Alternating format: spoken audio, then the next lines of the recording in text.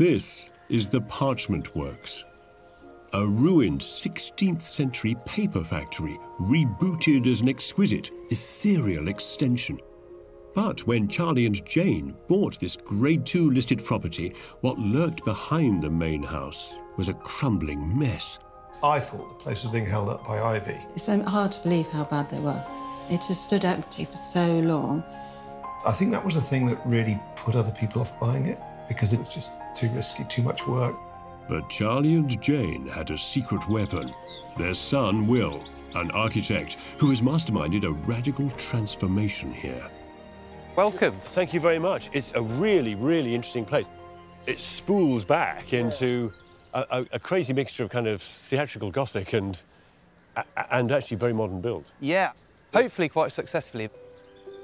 This delicate, subtle building within a building cleverly transforms the ruins into a home, while barely displacing a single Grade 2 listed stone.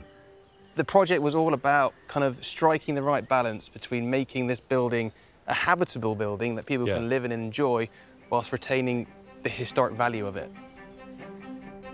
And within the transformed cowshed, a slick, angular kitchen sits comfortably beneath a ceiling that's anything but. That's a crazy world of wonky, isn't it? That's your old ceiling, which is... Yeah, this is the original ceiling, yet it's all over the place. I noticed on this beam, there's a great big nail. Yeah, our brief to the builder was, whatever's there, keep as much as you possibly can. I mean, there are rusty nails on all of these walls, where they used to tie animals up to it. There's a load of what we think might have been lime paint that's been thrown over one of the ruined walls. The builder was determined to scrub it off. We briefed him, absolutely not. Did your parents like that idea of keeping? Initially, no. It might be marked by time, but there's nothing scruffy here. All this is the result of an arduous one-year project, made all the harder by the fact that Will and his team were being watched. An archaeologist had to sit in his deck chair and look at the builders to make sure that they were restoring the ruin as they should, and also make sure that they didn't unearth anything of any archaeological value as they were excavating around it. Yeah. So... But they did find something. An ancient stone bath once used as part of the parchment-making process. When we discovered it, it was fully intact. In that position? Yeah, in that position. Because normally when people have an archaeologist, they expect to find a spoon. Yes. You know, or a, and they get very excited about the spoon. 1940s HP sauce bottle. But this is something else. It was a bit of a find, yeah. By absolute luck, it lined through with that window at the end. I can't lay claim to that. That is purely by chance. Yeah, well, isn't that a beautiful thing? Yeah. I mean, you know, a bit of providence. I think this is beautiful, this place.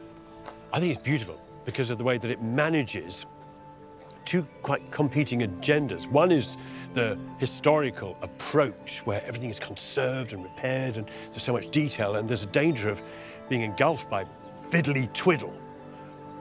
And the other approach, where the modern is introduced, which can threaten the old. It can be blisteringly aggressive.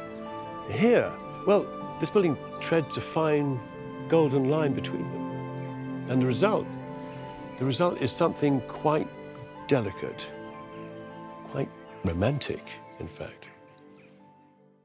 Well, this is going to be really fun.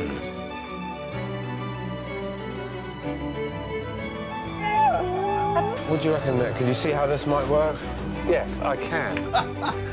That is a first for me. You have no idea what happens in the future. You can't see the future. Anything could happen. Oh, wow.